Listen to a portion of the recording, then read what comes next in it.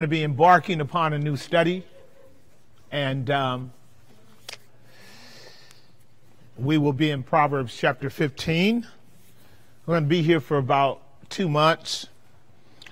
Proverbs 15 has 33 verses therein, and we will be looking at about 10 of the verses in Proverbs chapter 15. Of course, what I'm going to do with you is help you understand backdrop and context to the whole book of Proverbs, as well as Proverbs 15. The book of Proverbs is a set of prose. They are framed in paradoxes, triplets of wise sayings that hold their own independent thought and content, but they're also part of an integrated whole. That's why the book is called the Proverbs of Solomon, really the parables of Solomon. So there is an overarching theme and an overarching narrative that frames the book of Proverbs. I'll talk more about that on Friday as we go deeper. You know, Friday is our 2-hour plus class, so we can really go in today. We're going to just be hovering around some principles that are laid out under points number 1 and 2, and maybe I'll just touch on Proverbs 15:1 a bit tonight, but I doubt it, because like all scripture requires serious meditation and serious thought, we want to make sure that we're able to land on the main meaning of the text as a consequence of understanding the larger context of scripture. So I'm going to open us in a word of prayer, and we're going to begin to deal with what is called Theology 101, and then the spiritual and practical wisdom of the Proverbs from chapter 15. Father, we thank you for your kindness today. We thank you for inclining our hearts one more time. And as you said in Proverbs 16:1, the preparation of the heart in man and the answer of the tongue is of the Lord. Help us to understand the absolute necessary relationship between the heart and the tongue, so that we might praise you with our lips, because they say exactly what our heart has been taught by you. We're asking your grace upon the community of believers all around the world, in whatever situation they may be in. Help them as we're asking you to help us by your Spirit, and to do what your servant said. Open our eyes that we might behold the things out of your word that are wonderful about you and marvelous about you, and help us to appreciate over this series words, even as words are designed to glorify you, because you are a God of words, and your people are to be people of the word, and help us to honor you in these matters. So we come to you, Lord, again on the grounds of your son's suffering, the blood he shed to wash us, cleanse us, purge us, and to sprinkle us clean.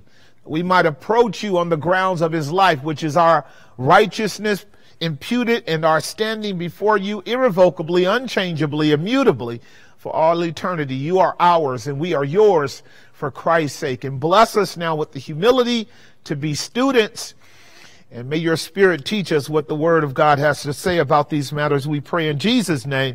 Amen. Amen. So I'm going to open up by starting with the title of our series.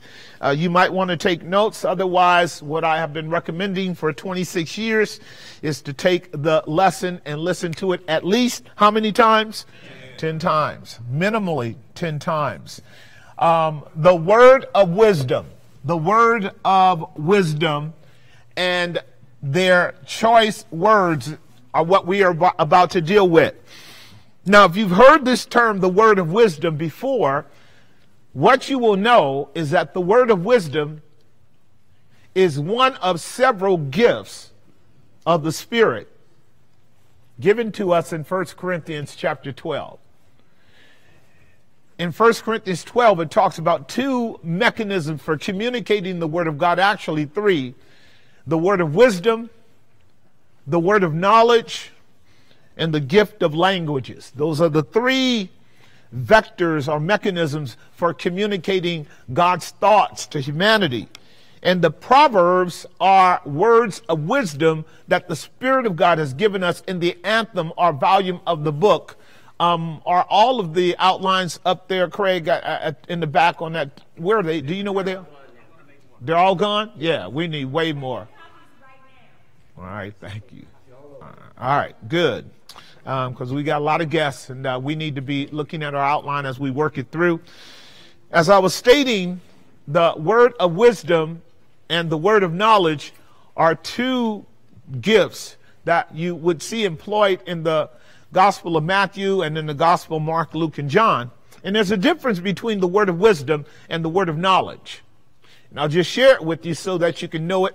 We'll build upon it as we continue in the study. The word of knowledge is merely revelation given by the Spirit about events or situations that God would want people to know in advance before it occurs. This happened a lot in Christ's ministry, where he would tell the disciples to go hither and yon and do this. Somebody will meet you there and they'll tell you what to do. Just say the master sent for them and they will help you. They will guide you. That's called a word of knowledge. A word of knowledge was used by Peter in Acts chapter 5 when Ananias and Sapphira came in, and Peter summarily disclosed that they had engaged in what we're going to talk about a bit tonight and later on, allowing Satan to fill their heart to lie to God and to the Holy Spirit. And that word of knowledge set Ananias and Sapphira up for total damnation. The difference between a word of knowledge and a word of wisdom is that a word of knowledge is simply data and information laid out on a prophetic level, where you know somebody knows something in advance about something that's going to occur. The difference between knowledge and wisdom is that wisdom is a word of instruction to guide you in a behavior or a practice for your good and for God's glory. That's the difference between wisdom and knowledge. Like, you can gather a lot of knowledge, but that doesn't mean you are gathering wisdom. And so with the Proverbs, the character and nature of the book of Proverbs, it is a relationship on three tiers: a father-son relationship, a king-servant relationship, and then a husband-wife relationship. Those are the three covenant frameworks we understand that governs the universe. So your Bible will open up, you're in the Proverbs, my son, take heed to my instructions. So we are once again back at that model of subject-object relationship where the father is talking to his son. That's where we are in Proverbs 15:1. So you might as well sort of capture the idea that what we're listening to in Proverbs 15:1 is how the father teaches his sons how to behave in a world, particularly in a world filled with conflict. When we get into the latter chapters of Proverbs, chapter 22, 23, 24, you will discover that the Proverbs are speaking from a magisterium standpoint. It will talk about the king and talk about his servants. It is the glory of God to conceal a matter, Proverbs 24, 25. And it is the honor of kings to search them out. So at that point, you hear Proverbs about the relationship between a king and his servants. And then we move toward the end of the Proverbs, chapter 30 and then 31, where it's talking about the bride of Christ under the rubric of a virtuous woman. And it closes in Proverbs 31, where Solomon is told by his mother to make sure that he understands what it means to be a sober and a wise king who loves his wife well. And that's the way it's broken up in what you can understand as a triad. A triad. This is a concept of threes. That's what triad means. Now, I want to help you understand the backdrop to this thing called the parable of Solomon and the scriptures as a whole. Your Bible as a whole is the Word of God. And the Word of God tells us about history from three vantage points, and they are also a triad. Now, some of you have learned theology from me, biblical theology, systematic theology, and you know this. There is an aspect of biblical revelation that tells us that God knows everything from the beginning. That's what the Bible says. Will you pull it up? Acts 15 verse 11. I'm almost sure that's it. I haven't been there for a while. There it is. Let me see. Nope. Acts 18. Maybe Acts 18:11. I'm messing it up.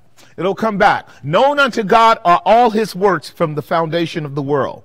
It'll come back and, reverse it. Acts 11:15. Let's see if it's Acts 11. My dyslexia is kicking in. And go to verse 18. Acts 11:18 maybe. No, I'll be broke if I started gambling today. I'll pick it up a little bit later. It's in that portion of scripture. If you guys pick it up, just audibilize it. Just audibilize it. You got it? Okay, 15:18. There it is. Known unto God are all his what? From what? That means when God engages a beginning point, for God, he's not learning anything. This means that for God, there is a before the beginning. Does that make sense? Before the beginning. And then the beginning has its own essence, and that beginning runs all the way to the what? To the end. In theology, these three categories are called protology. Pro always means before. Tology, or the idea of ology, means study. Study. This is where God shares with us the fact that he knows what he's doing before he does it. It's called protology. The second category of revelation in scripture, we call this biblical theology. Biblical theology. And biblical theology is really the historical outworkings of scripture from Genesis 1:1 to Revelation 22 and 21. So you have what is called protology. Then you have biblical theology. That would be the history of scripture, how that God created the heavens and the earth, chapter 2, chapter 3, so forth. That's called biblical theology, okay? So the Bible gives you like a historical narrative of the unfolding of creation and the creation of mankind, and then the first family, and then the larger extended family, and then the lineage and genealogies of the nations, as we have chapter 10. This is called biblical theology. Biblical theology is kind of the history of God. Or as we say it around here, biblical theology is history according to who? Jesus Christ. That's Psalm 40, verse 7. Lo, I come in the volume of the book. It is written of me to do thy will. That's very important. This is called biblical theology. And when we get to the end time, when the end comes, we have another kind of theological discipline. Do you know what that's called? Eschatology. Eschatology. You guys hear eschatology a lot, and there are 4 fundamental views around eschatology, but it has to do with the end times. Again, that's what is meant in 1 Corinthians chapter 15 when Paul says, then cometh the end, when the Lord Jesus will give up the kingdom to the Father. Everything will be subject to the Father, and God will be all in all. So there is a before time, and then there is in time, and then there is the end of time that goes into what? Eternity.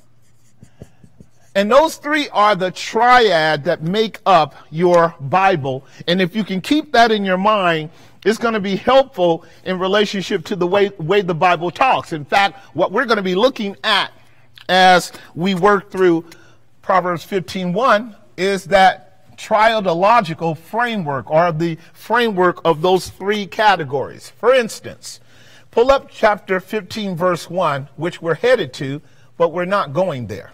Because what we're going to do is actually begin to develop an appreciation for what it says on the larger backdrop level. I want you guys to look very carefully at Proverbs 15:1.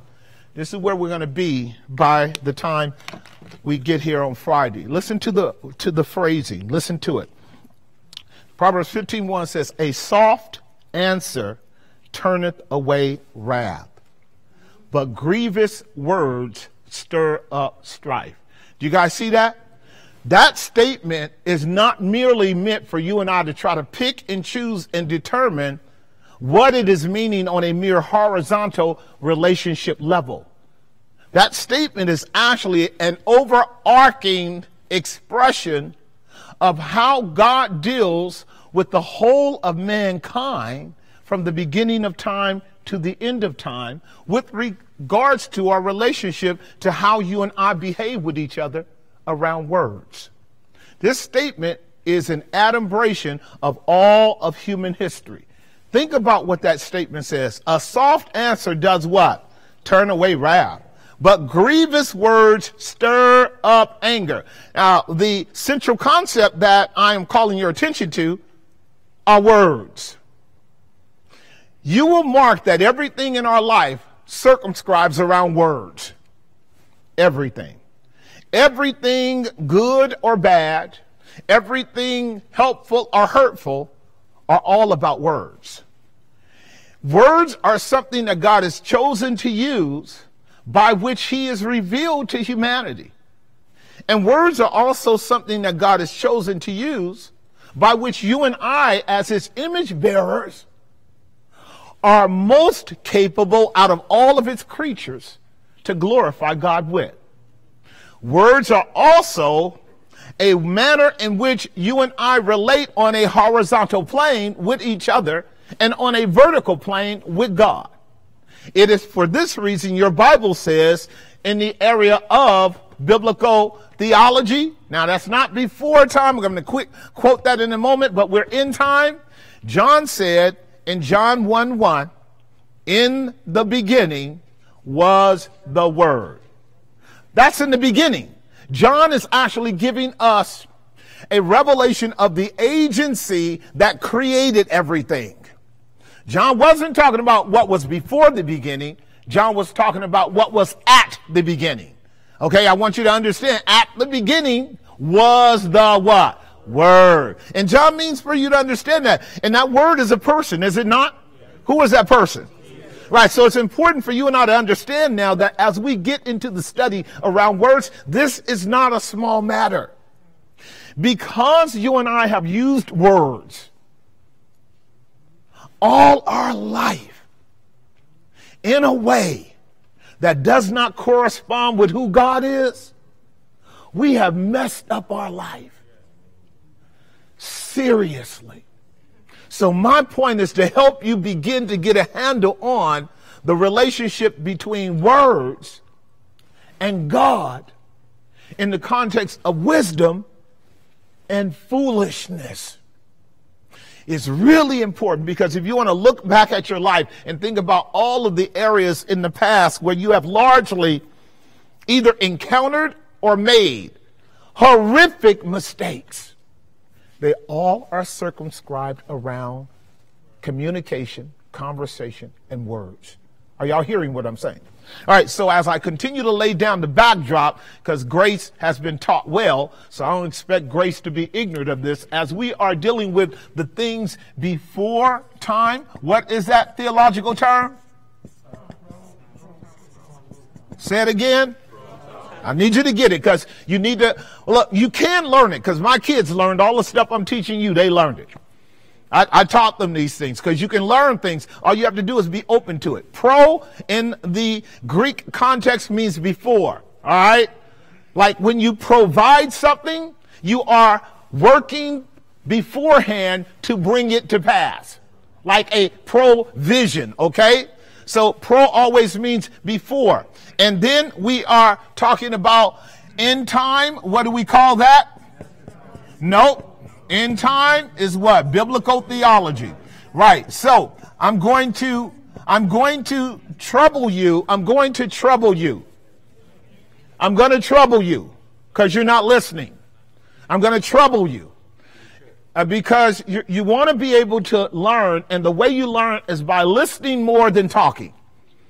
This is the way I used to get shredded by my professors, because there is a way in which we listen that's not careful. And that is you're talking while you're listening. And so you'll actually say some things that you don't even agree with yourself. But you opened your mouth and spoke, not really thinking about what you were going to say. And that frequently happens in church.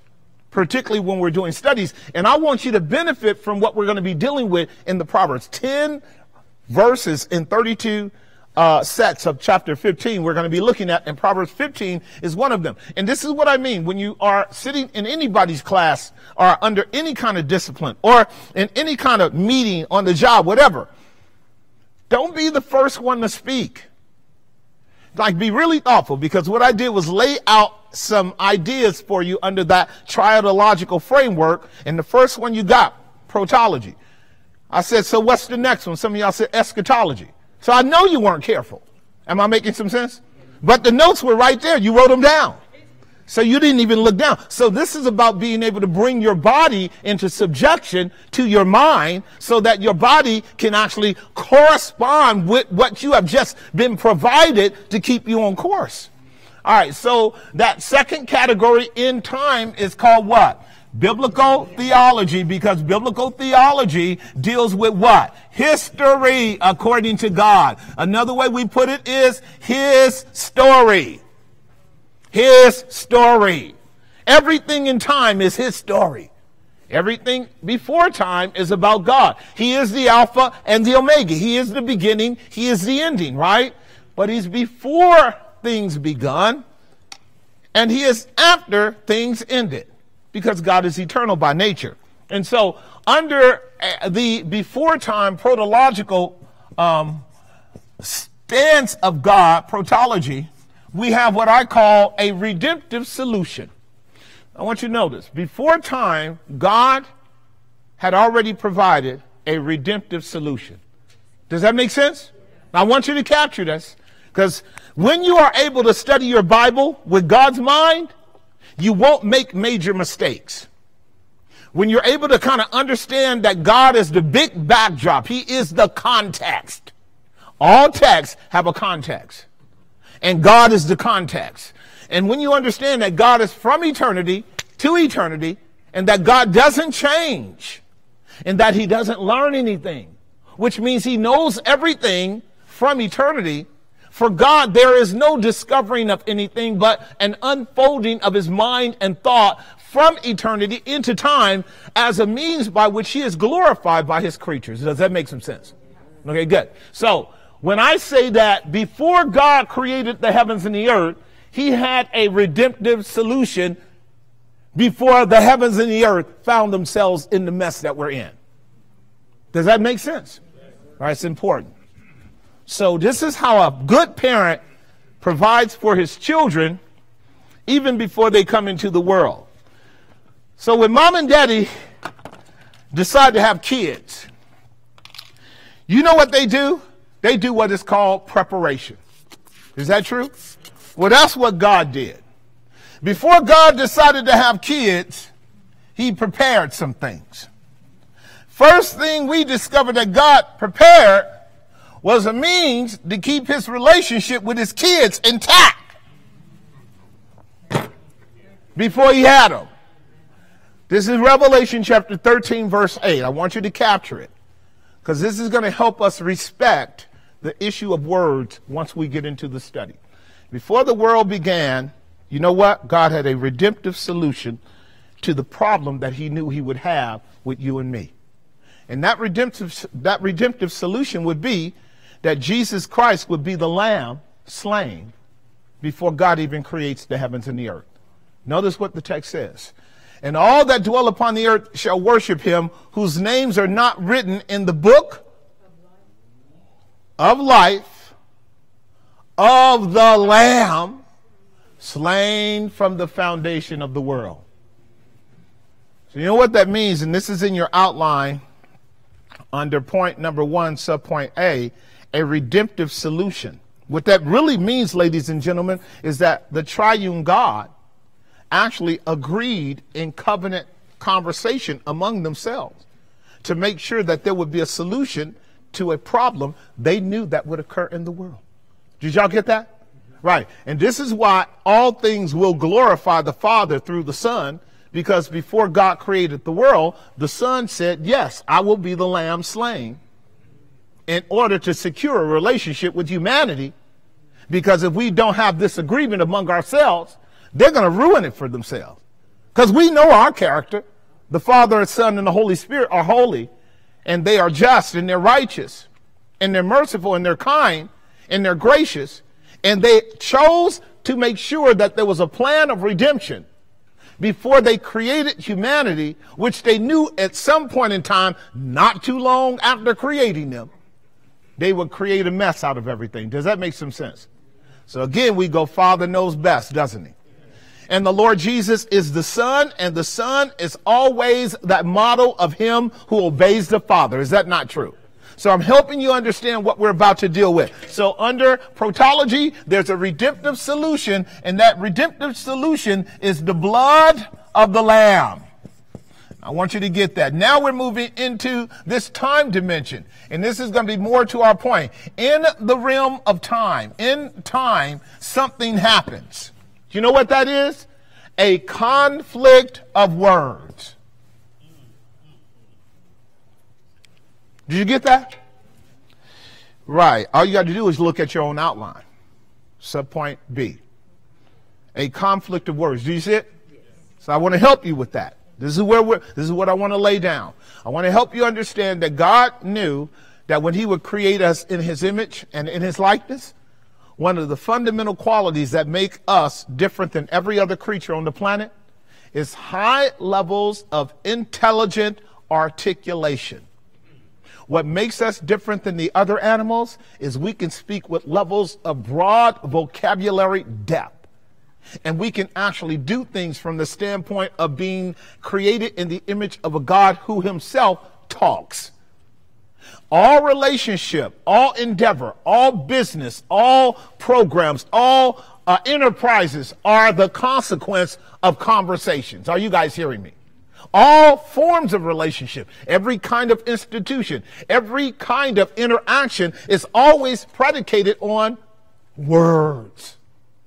And so it's important for you and I to understand that in this time dimension, this is that second category, biblical history, the whole of biblical history up to this very moment that you and I are in is a conflict of words. Am I making some sense? So God speaks in Genesis chapter 1, let there be light, verse 3. That's God talking. And then it says, and God said, and God said, and God said, and God said. God's talking things into existence, is he not? And then God said when he created man, it is very good. Then God says it is not good for man to be alone. And so he made a helper for man, right? And then Genesis 3:1 opens up, and guess what? God knew that another conversation was about to get started. And it would be a conversation that would create conflict for the rest of human existence. You keeping up with me? So that's what we get in Genesis chapter 3. And from that point on, there has been this conflict of words between men, and between God and man, and between God and angels, and between angels and men. This conflict of words is the struggle and the matrix and the vortex and the difficulty and the painful agony that you and I are right now struggling through in our life. The conflict of words. The conflict of words is underscored in Genesis chapter 11, verse 4. I want you to hear it.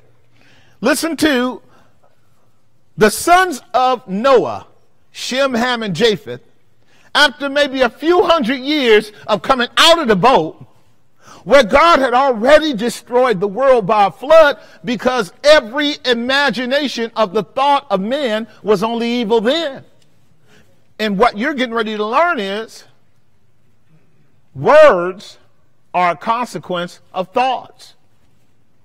And you should already know that, but we're going to drill down into it. And so God doesn't wait until you say something before he knows what you're thinking.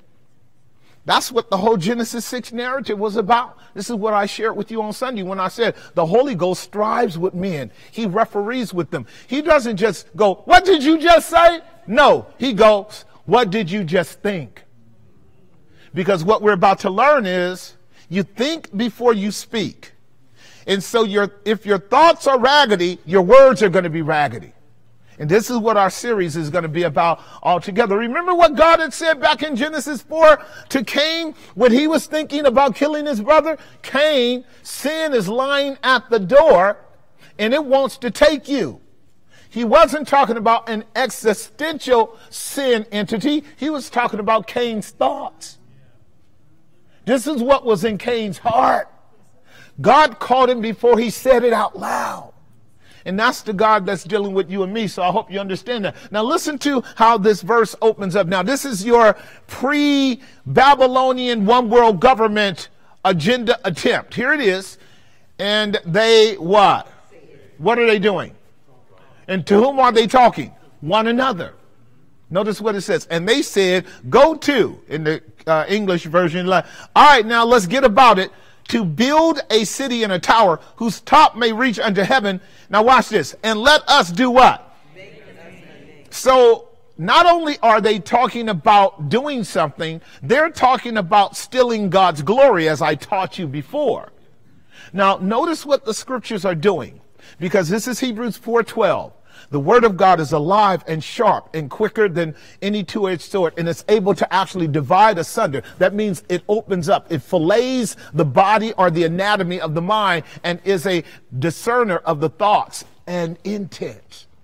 Not just your words, thoughts and intents. It pierces deeper down into your intent mechanism than you are even aware of. This is why we want to learn God's word, because we would want to be proactive over against our own malicious intents, which we can't always pick up on. Like you and I just discovered, we can't even pick up on the words that are often coming out of our mouth that's contrary to what we're thinking, like we just did when we said eschatology instead of biblical theology. So this is where learning how to harmonize your heart with your mind before you speak is extremely important. Because what you're going to learn in the book of Proverbs is that a wise man is careful with his thoughts, but a fool just poureth out foolishness. He opens his mouth and just lets it run. Right, because he does not know how to manage his thoughts or his intents or his motives to actually make sure that his words actually reflect what he's thinking. And you know how you've caught yourself going, why did I say that? Right? And so, and many things of that nature, they're simply a consequence of a lack of discipline. That's what you and I want to work through today. Notice what it says, lest we be scattered abroad upon the face of the whole earth. Now, I've talked about this with you before. What the word of God does is it shows you how God pays very close attention to the way we think. That's what he's doing right there, isn't he? And then God lets us know, this is how they think. This is what they're saying. This is what they're doing. So under this second category in time, my argument is that you and I are dealing with a conflict of words all through human history.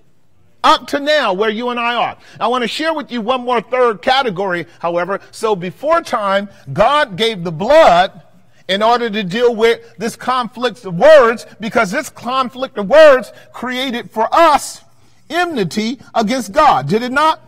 It turned us into God's enemies. And this is the thing I want us to be able to work with today, is not today, but Friday more specifically and precisely, to be careful that our words are not reflecting an aspect of our heart that fundamentally is waging war against God.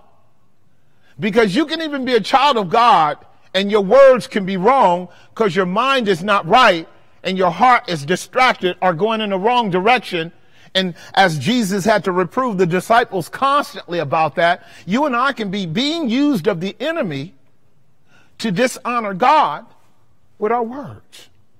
I don't think I have to persuade you of that, but I want to actually help us through the study learn how to properly assess our heart and harmonize our heart with our thoughts so that what comes out of our mouth glorifies God. It's extremely important for you to learn this because you can. You can't do it perfectly, but you can. And so what this enmity and this enemy aspect does, it has created for us as humanity a warfare, has it not? We're all in a warfare, and we are either at war with God and your mouth tells on you, or you are at war with the enemy who's at war with God. Because according to the Genesis narrative, he started the war. Y'all got that? The devil started the war. Now, God knew the war was going to start. He had already told your mama and your daddy, don't cross the line. But the devil said, hey, I need teammates to fight against God. And from then till now, it's been a war of words. Are you hearing what I'm saying? Very important. Now, our Bible gives us a beautiful picture of what I call a final solution. If the blood is what God thought was necessary to remedy this word war, and it is it not? Did not just take us through like 5 to 6 applications of Matthew 6 as the release mechanism from conflicts that come with words? And what was the essence of our study about? One fundamental thing, forgiveness. Did y'all get that? How that forgiveness is a key component in overcoming conflicts of words. Now, forgiveness is rooted in the blood. Without the shedding of blood, there's no remission of sins. So before time, God established a proviso of forgiveness so that we can be liberated from the conflict of battles by just simply saying, I'm sorry. Are y'all keeping up? So now here's what goes on. Throughout time, God has been gathering his team of soldiers, and the devil has been gathering his team of soldiers. And the book of Revelation from chapter 17 to chapter 19 shows us the 2 battles. We've been there before, right? Him who rides on the white horse with those who are called faithful, true, right? Chosen, faithful, and true. And then you got the devil and his cohorts, right? And they're all rising up for 1 hour to make war with the Lamb. You guys remember that, right? Now look at Revelation chapter 19, verses 1 through 4. I want you to get this, because the way your Bible closes out, it closes out with what I call a final resolution. And that final resolution is really a final solution. Look at chapter 19, verse 1. I'm going to read through verse 4 and watch what it says in verse 4. And after these things, I heard a great voice of many people in heaven saying, hallelujah, salvation and glory and honor and power unto the Lord our God. Verse 2. For true and righteous are his judgments, for he hath judged the great whore, which did corrupt the earth with her fornications, and hath avenged the blood of his what?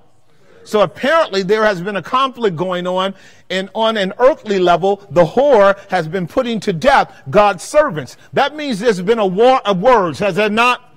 A war of words. The people of God have sought to represent God. The whore works with the beast and the false prophet and the dragon to wage war against those who are on God's side. And frequently those on God's side are often put to death, because the world doesn't want to hear what God has to say.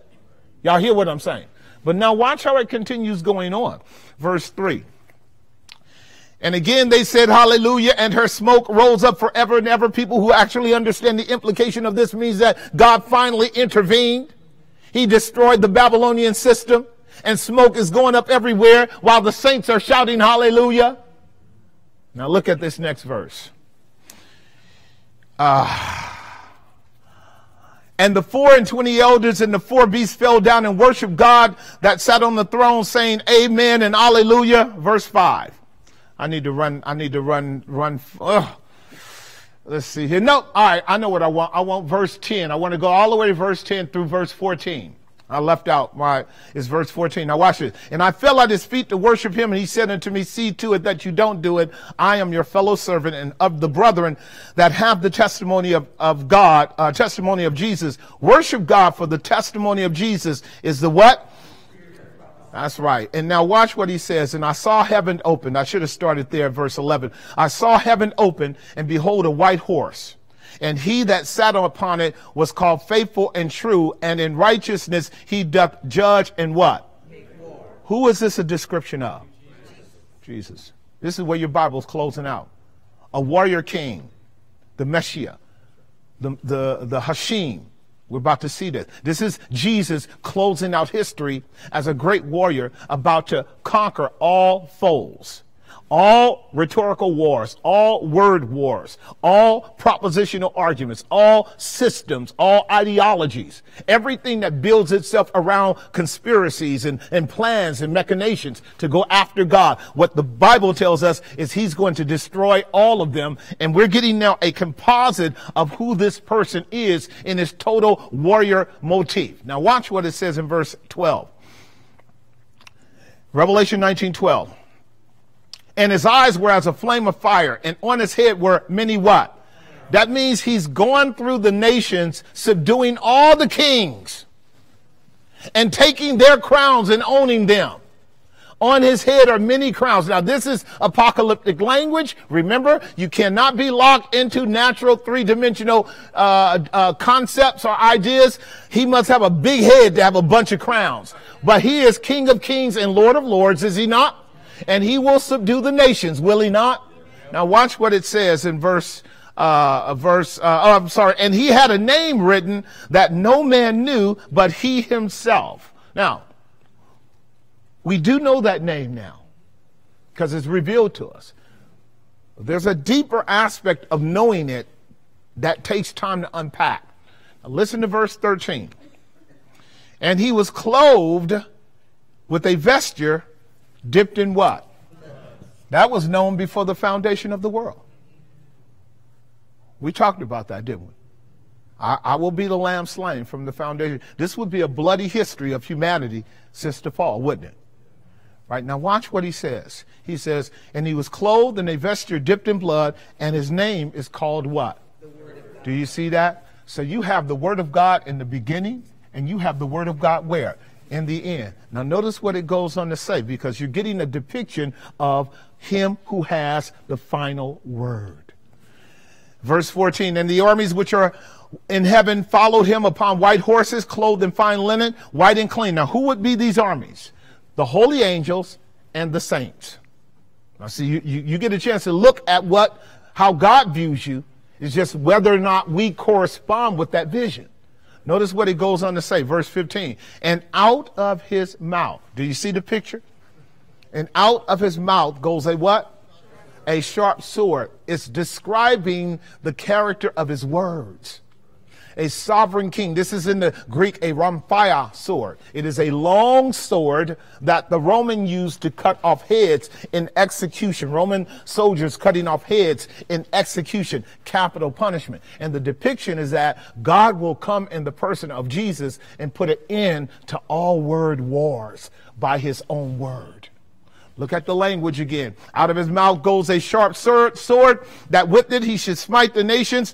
And he shall rule them with a rod of iron, and he will tread the winepress of the fierceness and wrath of God Almighty. I'll stop right there because if you want to, you can go into the studies. We've already been there. When you follow Revelation chapter 19 all the way through, he demands the birds of the air to come and eat all the flesh because everybody has been destroyed in this great battle who opposed the Lord Jesus Christ.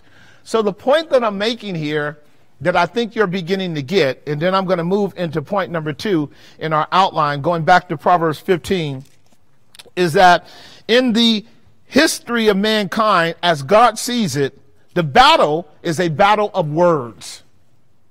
It is a battle of words. And humanity has been engaged in that battle of words against God, and God has been engaging in this battle of words against men as well. And under point number 2, all words are a what? Okay, they are. At least for true believers. Now I'm going to quote some verses. I want you to meditate on them with me. So one of the things we're going to be doing is asking the Spirit of God to cultivate our hearts. Cultivate our hearts, because out of the abundance of the heart doth the mouth speak. This is what this study is going to be about, a harmonizing of our heart with God so that what comes out of our mouth honors God. Listen to David, who said in Psalm chapter 19, verse 14, these words. Psalm 19, verse 4. Let the words of my mouth. All right, so just listen. Let those lines sit. Let the words of my mouth. Now he uses a conjunction, and the meditation of my heart. Do you see it? So what David knows, as I know, and you should know, is you really can say one thing with your words or your mouth and be saying something else in your heart. This is called hypocrisy. Now, the only way for you and I to keep from hypocrisy is if we really have a vital, ongoing, unfiltered relationship with God. Now, what a beautiful request this is. Lord, let the words of my mouth and the musings, the ideation, the profundity of reflection that goes on in my heart before I speak, let both of them be acceptable in your sight. Do you guys see that? Right. That's a huge request. Ladies and gentlemen, that's a huge request. That's the request of a son in time wanting to reflect the Son who is in glory. That's the request of a son in time who knows that the Son in glory, when he was down here, always had acceptable words with God and acceptable meditation with God. This is why I'm taking my time with you, because you and I can never appreciate the Word of God without a backdrop. You can never appreciate a verse without its context. You cannot appreciate the context without the larger backdrop of the text, like I'm doing now. Because I want you to be able to be aware of, this is called Coram Deo, that God is deeply involved in the way we think and the way we talk. And the outcomes of what we say are a consequence of how serious we are maintaining allegiance with God, both at the heart, meditation, contemplation, deep ideation level, internally, and what comes out of our mouth. It's really true, child of God. Really true. Let the words of my mouth and the meditation of my heart be acceptable in your sight, O Lord, my strength and my what? So he's seeking out two qualities from God that are helpful. He's saying, God, you have to strengthen me to think right. You have to strengthen me to talk right. And when I mess up, I need you to be my redeemer and bring me through the blood again so that forgiveness can release me so I can go on back to working on harmonizing head and heart so that what comes out of my mouth is acceptable in your sight. Y'all got that? Right. I want to say that under point number 2, there are 5 subpoints, A, B, C, D, E. The first one is they are the vocal expression of our heart. What is? Words. Words are the vocal expression of our hearts. Words are the vocal expression of our heart. You don't ever say anything that does not come out of your heart. You just may not have a soldier at the gate between your heart and your mouth for your conscience to know what just happened, which makes you a fool. Right. Listen to what it says in Matthew 12:34. I'm getting ready to run through this so you can get it. Matthew 12:34. Listen to what it says. In Matthew 12:34, the Bible says, O generation of vipers, how can you, being evil, do what? So stop right there. You caught the paradox. And it came from Jesus. So like, you could argue with me. People love arguing with PJ. They love arguing with me. And they can, because I'm a fallible man. But the one speaking here is not fallible. You know what he just said? He says it's not possible that if you're evil at the core of your being, that you can speak good things. Did you hear what he just said? I want you to get that. O generation of vipers, how can you, being evil, speak good things? Because at the root of the matter is the heart. Listen carefully. For out of the abundance of the heart, the mouth what?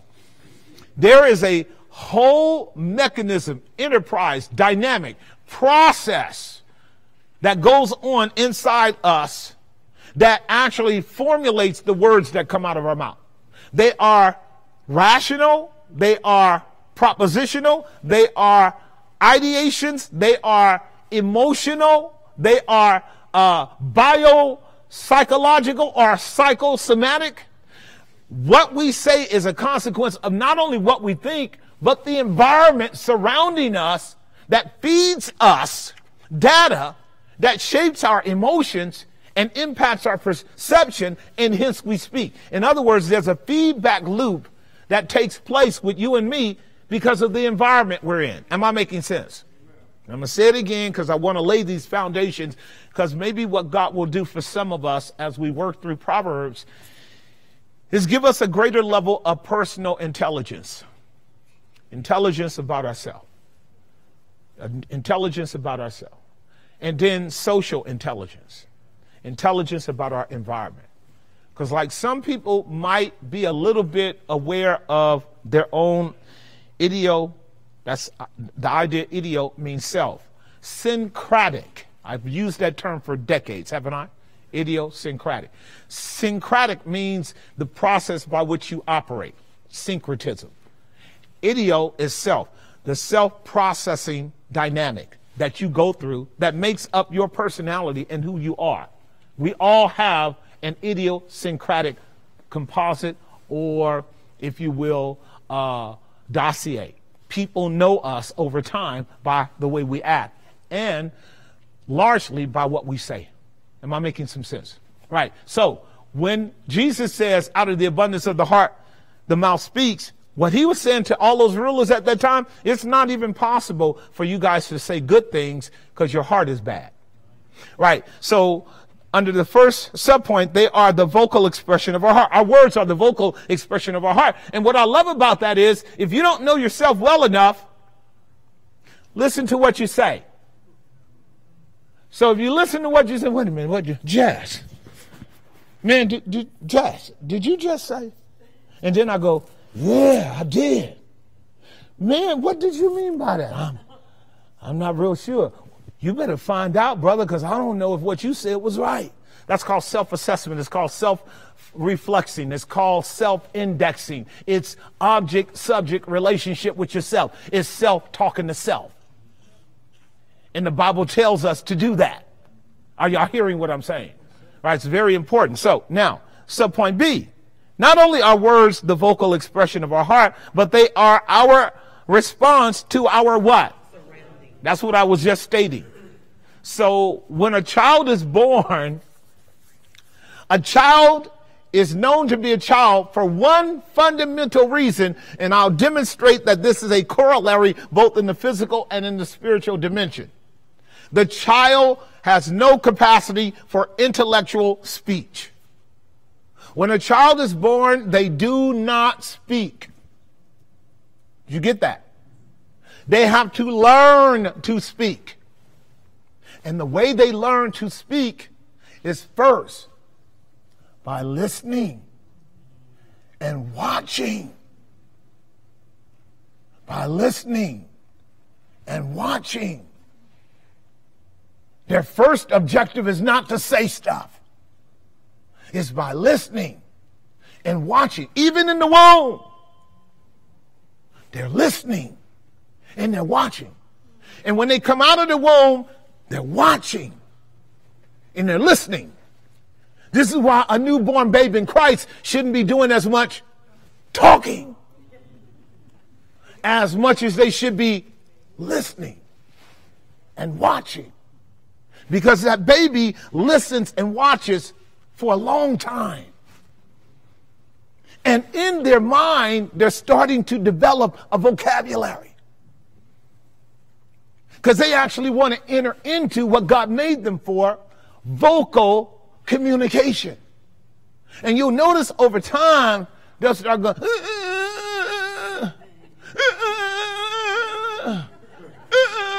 because they want to now get in on it. Because they listen long enough and watch long enough, and they reading it, they getting it, they reading it, they getting it. Because what they're watching is an environment that caters to developing for them patterns, cyclical patterns.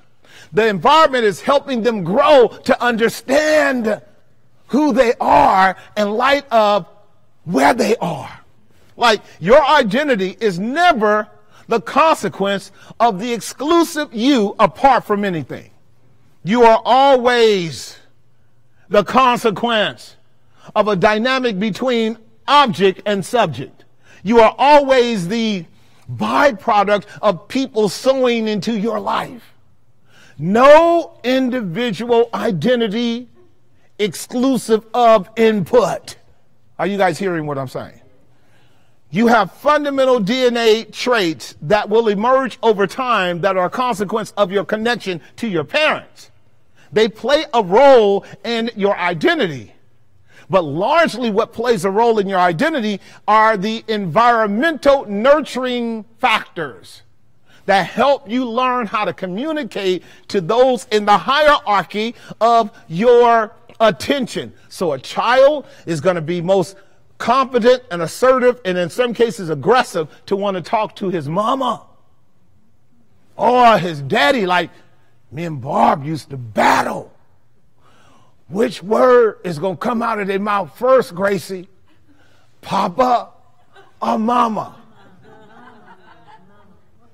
And most of the time, it was Papa.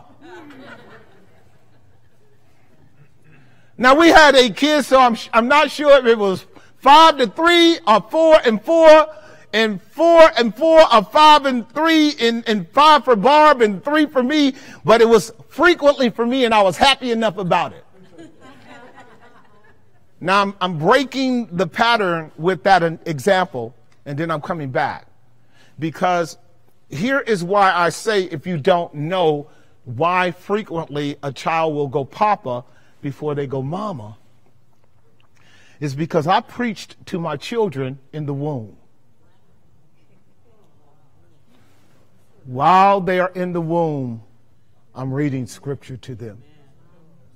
While they are in the womb, they're listening to Daddy's voice. Daddy's voice was first. I talked them out of the womb. Do you hear me? I talked them out of the womb. So when they came out, they just go, "Oh, that's what you look like, brother. I've been listening to you for 9 months. You loud, man." Because Barb would sit up under the preaching. She'd sit in the Bible study. She'd sit at home Bible study. She'd sit in the devotion. When I'm out doing missionary work, guess who there? Pregnant Barbara. I'm trying to show you how God works. And it's important for you to get this. People that learn how to speak first listen well and observe well. And this is why the Bible tells us, as newborn babes, desire the sincere milk of the communication. Because what it does is it takes you out of what is called the nepios state. Hebrews 5, the writer to the Hebrews says, when you are a babe, you are unable to speak the word of righteousness because you don't know it. But as you grow, you become more competent and you can begin to dialogue in theological terms. Does that make some sense? And over time, as you're growing up, you go from being a nepios to what is called a teknon. A teknon, that's called a child of God. The teknon is the child that now is taking on the image of the parents. And this is how that child is kind of known, because when they go to talking, they sound like mama and they sound like daddy, because they are owning the lingua franca of the home. This is the teknon that Jesus talks about. He frequently uses that concerning the disciples. He calls them little children. Have you ever noticed how strange that was, that Jesus would call grown men little children? And that's because he's dealing with them not on a practical level, but on a what kind of level? Spiritual level. Spiritual level. And they are his children. These are the children whom the Lord hath given me. So Jesus had huddled his disciples around him. He knew they were babies. And y'all know they were babies because they did a lot of stupid goo-goo gaga stuff that we already know, right? I'm talking to all the disciples. Didn't they go dumb a lot? Trying to learn how to talk. Trying to learn how to talk. So what I'm sharing with you, I'm being humorous about it, but I want to encourage you to be ready to go deep with me, because it's important to make sure that if we're going to represent our Father, we actually understand the importance of words. Right. And so the next subpoint that I want us to look at here is subpoint C. Oh, by the way, Proverbs 15:28. I'm going to take 10 more minutes and we're going. Listen to Proverbs 15:28. This will be one that we will unpack, but I might as well just show it to you here. The heart of the righteous does what?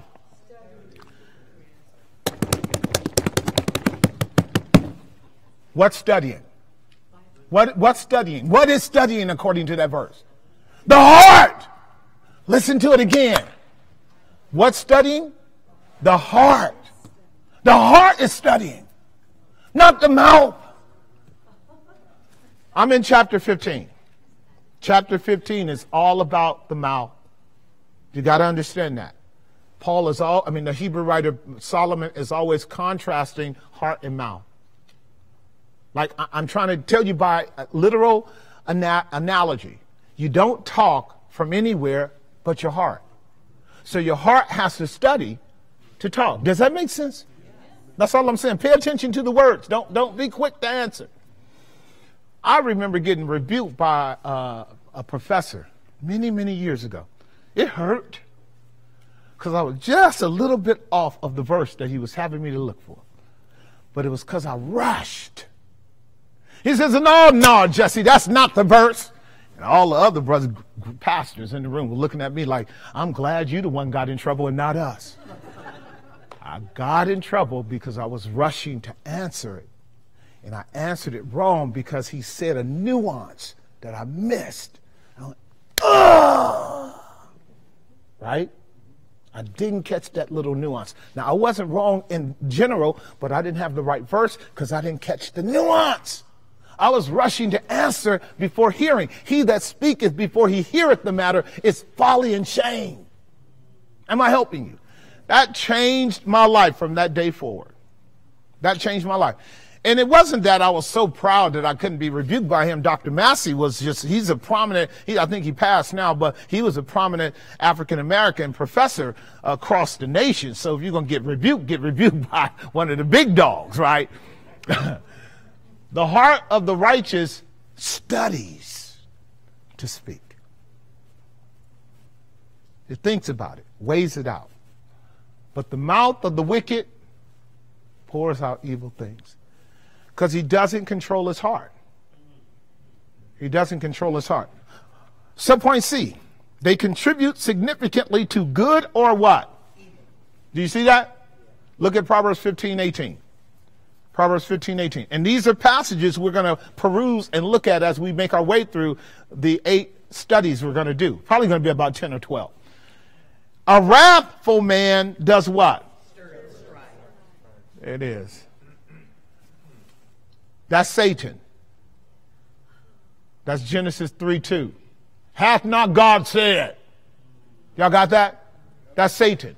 See, you got to keep the larger spiritual optic in view. Are y'all with me? That's Satan.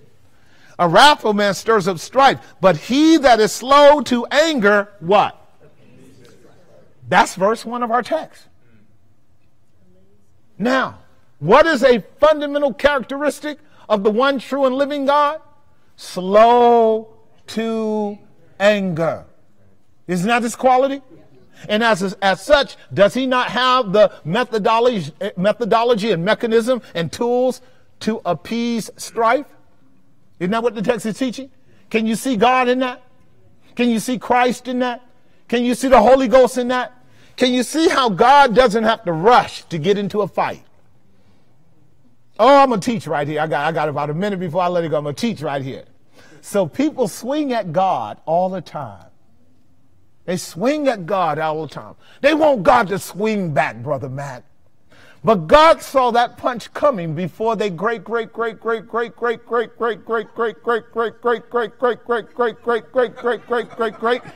grandmama was born. It didn't ever catch him by surprise. Say, right about now he's going to swing at me. And God lets men swing by blasphemy. All manner of sin shall be forgiven the sons of men.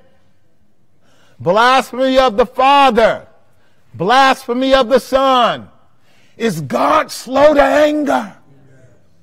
So I'm showing you how the characteristic of God has to be an essential component in developing our language, starting with the heart.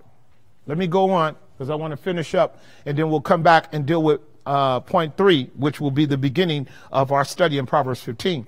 Is this making sense to you guys? So point D, they are also generated by the presence of God or who? Either God is present, guarding and helping you manage your words, or Satan is. So 2 verses we're going to look at briefly. Luke chapter 6, verse 45. There's just one. Now watch the language here. A good man out of the good treasure of his heart brings forth that which is what? Good. There's a logical syllogism here. Good man, good heart, good treasure. Good man, good heart, good treasure. Does that make sense? Now there's none good but God. So if a man is good, he had to be made good by God. And it really means he has just been brought into fellowship with that which is good, being God. Does that make some sense, child of God? So we never own goodness ourselves as an ontological quality, but it's a shared quality when the Spirit of God is in your life. When a man is made good, it simply means God is present to approve of his or her speech because they are in communion with each other. See, that's what David was saying back in Psalm 19, verse 14. Lord, let the meditation of my heart and the words of my mouth be acceptable before they come out. Am I making sense? All right, listen to it. And an evil man out of the evil treasure of his heart bringeth forth that which is evil, for out of the abundance of the heart the mouth speak. So what I'm sharing with you is you and I have to be very careful that as we're trying to be part of a kingdom by which we want to employ our words for God's glory, we want to understand the relationship between the heart and the head and the mouth so that we have a discipline around what we say for good. This is Acts chapter 5, verse 1 through 3. And then I'm going to just call your attention to the word list down at the bottom of your outline, and we're done for today. And we're going to pick up on Friday and begin some deep sea diving, so bring your scuba gear. All right. Right. And your oxygen tank too. But a certain man named Ananias, with Sapphira, his wife, sold a possession. So easily can unpack this. And they kept back part of the price, his wife also being aware of it, and brought a certain part and laid it at the apostles' feet. This is called hypocrisy. This is called trying to manipulate people by your actions, because your actions are words. This is what we're going to learn. Your actions are words. Verse 3. But Peter said, Ananias, why has Satan filled your what? Now stop right there. So this is the occupancy of the devil, God's enemy, in Ananias' heart. This is called the word of knowledge. The gift of the word of knowledge, 1 Corinthians 12. Peter didn't know this. No man can judge another man's heart. You can't tell if the devil is operating or if God is operating or the flesh. Peter just received a word of knowledge, did he not? Now watch this. So the heart was filled by Satan to do what? To lie. That's to speak. That's to speak. Now we know that the devil is the father of what? And these two church folk lied to God. Do you see that? They lied to the Holy Ghost, which means the Holy Ghost is a person. He's not just a wind or a force. Don't misrepresent him. He's intelligent. He's powerful. He's missional. He has an indexing quality. He will tell you to do this and tell you to do that because he has personality. That means you can lie to him And you can tell them the truth. And you can make the Holy Ghost happy. And you can grieve the Holy Ghost. Didn't we learn that last week? And grieve not the Holy Spirit, which was given you. He's the resident Lord. Right, so this is about this series of studies we're going to be doing in Proverbs 15 is really about having a more effective relationship with God in terms of God's presence and our honoring his presence. Because here's what I believe goes on with Christians a lot. I believe that Christians, they love God, but the relationship with God is so raggedy that they fundamentally neglect to honor him in his presence. Now, don't think that what I just stated is absurd, because what James says is, how can you love me whom you cannot see, and not love your neighbor who you see? So what John is doing is John is saying, you Christians be lying all the time about, oh, how I love Jesus. Oh, how I love Jesus. Oh, stop. Songs like that is going to send us to hell. They're going to send us to hell. Am I making sense? Right. Now, I'm going to let y'all off the hook. I'm going to let y'all off the hook by one more portion of Scripture. This is why you have to be taught how to worship. That's what we're trying to do around this place, teach people how to worship. Now, this is going to be James chapter 3. I'm going to read this, James chapter 3, verses 1 through 10. And James is going to let you off the hook. PJ ain't going to let you off the hook. Brother James is going to let you off the hook. And you're going to be able to drink your wine. Woo! I am so glad that Brother James came to the rescue. And I needed him many years ago. Listen to what James says. My brethren, be not many teachers. Didaskalon. That means master, means an educator of the Christian faith. Like everybody want to be a pastor, be a teacher, be a prophet, be this. James says, you don't want to have a whole lot of people in the midst acting like they know God. I'm just letting you know. Don't rush to be teaching. And here's the reason why. Knowing that we, because James was included, shall receive the greater what? Like I've already said this before. Y'all ready? In hell, the lowest part of hell. I mean, I'm talking about the smack dab bottom, the hottest part of the sun, the globe up there, that ball of fire, which hell is probably infinitely even more hotter.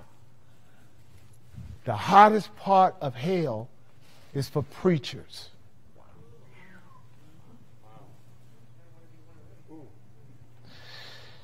Because preachers pretend that they know God so well that they're more accountable than anybody else in the tier of the Christian rank. Are you hearing me? Now, the next category of people right after preachers are lawyers.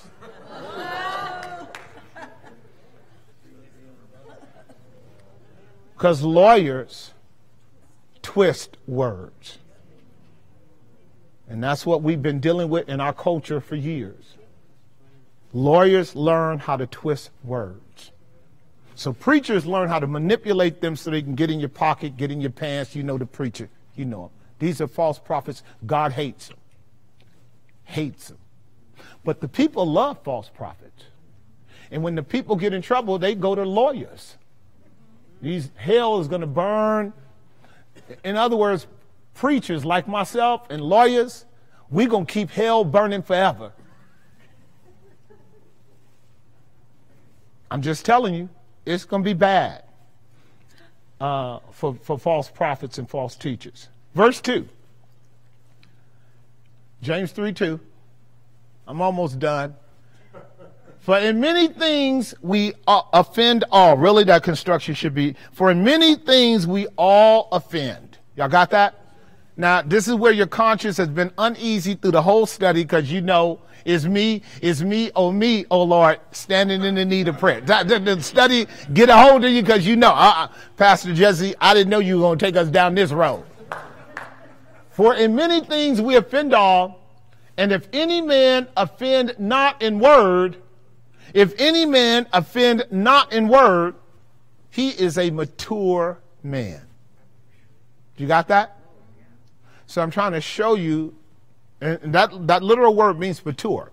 You can take it as perfect, and in that context, if we take it as impeccably perfect, that's only referring to Jesus. Do you understand that? Because there's not a just man upon the earth that doeth good and sinneth not. There's none good, no, not one. Do you understand? There's none that understand. There's none that seek God. There's none righteous, no, not one, except Jesus. That means everybody else has sin. That's John 1, verse 7 through 9. He that saith he has no sin, he is the devil's child, and the truth is not in him. So like, everybody got to deal with James 3:1. All of us except Jesus.